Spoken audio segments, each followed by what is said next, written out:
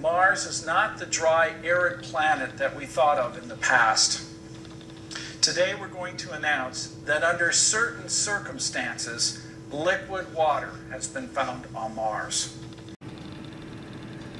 New findings from NASA's Mars Reconnaissance Orbiter, as known as the MRO, provide the strongest evidence yet that liquid water flows intermittently on present-day Mars.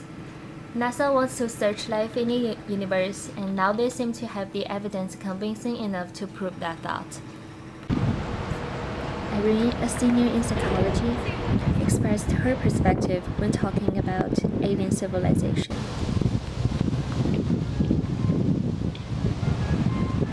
I think it's necessary for us to find another planet because for Earth, we all know that for someday we're gonna use up all the resources because we all know that resources are scarce. So we're gonna run out of water, we're gonna run out of food and everything that we need to live. You know, we can't live without necessities.